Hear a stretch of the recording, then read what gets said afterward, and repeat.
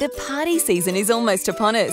Christmas, New Year's Eve, birthdays and anniversaries always revolve around tasty food, drink and plenty of both, with loved ones and those not so loved.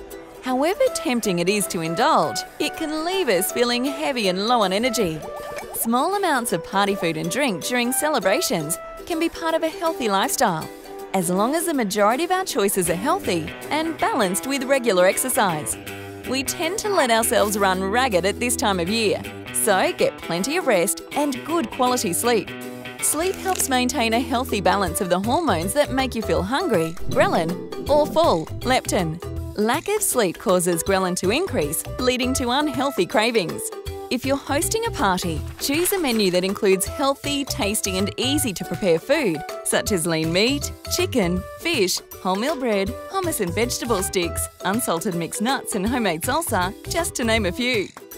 Recent Australian studies have shown drinking alcohol on an empty stomach interferes with blood glucose levels, reduces available glucose to the brain, increases stress hormones, can interfere with insulin levels and possibly increase insulin resistance.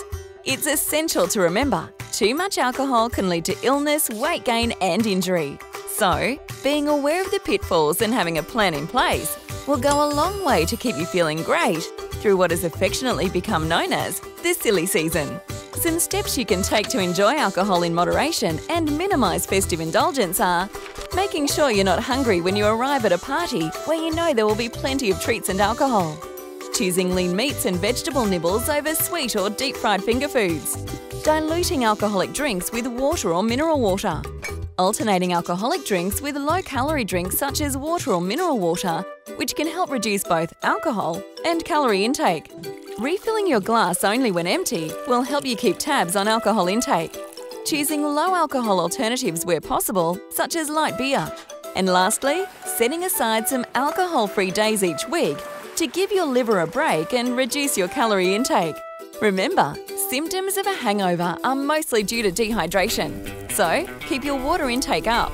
So let's plan to greet the new year feeling energised and motivated, having made an investment in both our present and future health and well-being.